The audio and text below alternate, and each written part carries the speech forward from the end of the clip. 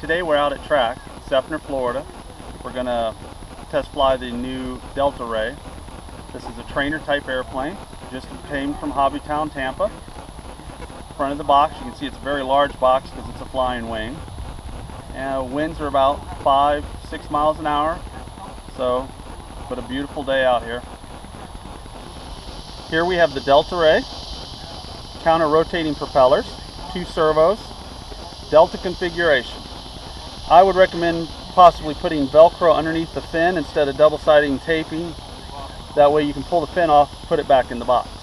The underside of the aircraft, landing gear are attached at the moment. They can be left off for the hand launching. These are your hand launching holes. Battery hatch comes off. Forward battery sits back in here. Comes with a DX4 Spectrum radio. This is the panic button. These are your flight modes: beginner, intermediate, advanced. These limit the throws. It does have a dual rate switch, which you really won't need if you're flying in flight modes. Finally, battery it flies on, 2-cell 1300 milliamp E-flite battery. Comes with the kit. Comes with a DC charger, balance charger only, no adjustments, just a very simple charger. Everything ready to go in the box, including AA batteries. Here we have the DELTARAY sitting on a table. We're going to do the startup sequence. DX5 on, give it a second. I'm going to flip this over.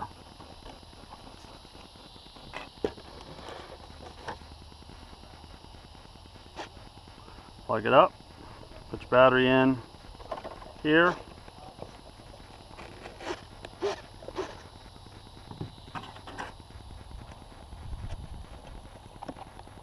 Alright, flip it over. I'm going to turn this into modes there. Low rate, you can see a little bit of difference. You don't need it. In training mode, see we don't have anything waiting. You can see now it's now correcting. There you go. Alright, I'm going to hold the transmitter out here so you can see it fly. Panic mode, different modes. We are going to take off with a slight crosswind and see what happens. Trainer beginners mode. We're not going to hold this switch. We're just going to accelerate down the runway. And it's airborne. As you can see, it's fighting the wind. Now if you watch, no matter how hard I push the stick full over, it does not exceed that bank at all. I'm still holding full left. It will not roll over. If I push the panic button at any given time, back to level. This is hands off, full throttle, panic mode. And even though the wind is hitting us directly, well, at about 45-degree angle, just flying there. I'm going to throttle back. That's full over again. You can see it just holds its own. If I let go of the stick, back to level. We have not given any throttle. Powering up into the wind. I've not even trimmed the aircraft. I'm going to step back. Now, bring it back in.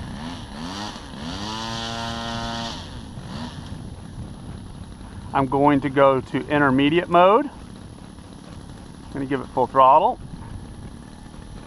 See, it's not a speed demon, but we don't need it to be.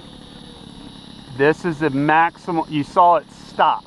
So the maximum it will do is 90 degrees. Watch. Level flight, full stick, holds, and it holds 90 degrees. Full up elevator.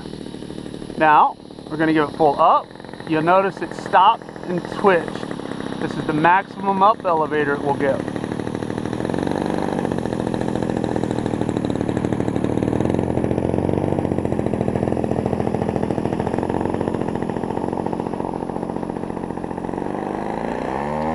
Now cruising about half throttle, waiting for the other plane to leave. I'm going to go back to full throttle.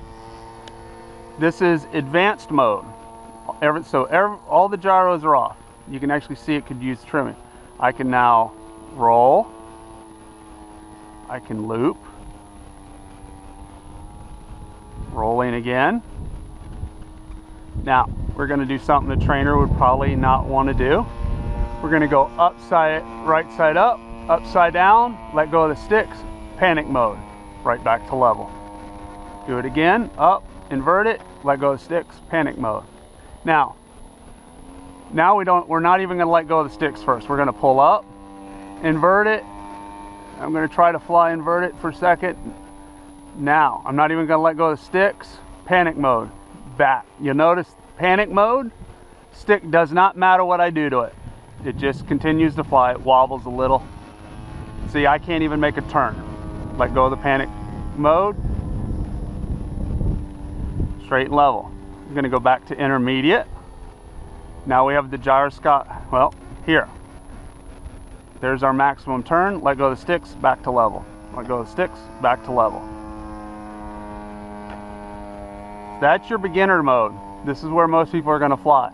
Now, as the instructions say, if we want to land, what we do, we're going to go to the end of the field. I'm going to reduce throttle so it'll descend a little.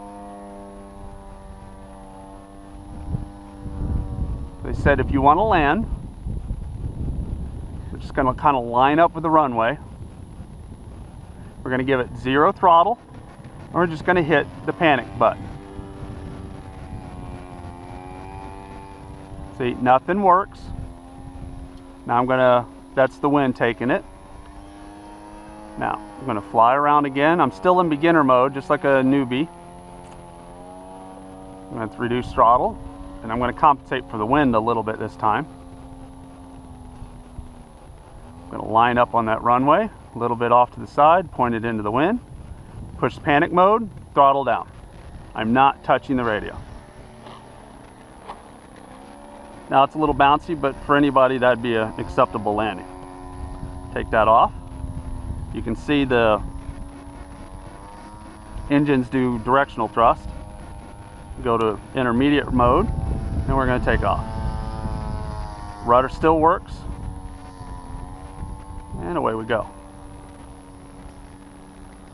So if you have a little flying experience, the intermediate mode is pretty cool.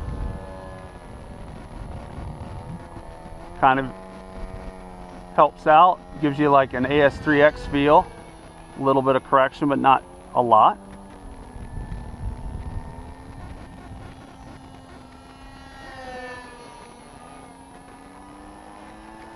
And once again, at any time you feel strange, just hit that button, and you can see it locked it in to level there. All right, panic mode, back to level and a climb. All right, advanced mode, everything is off, about half throttle. Now I can really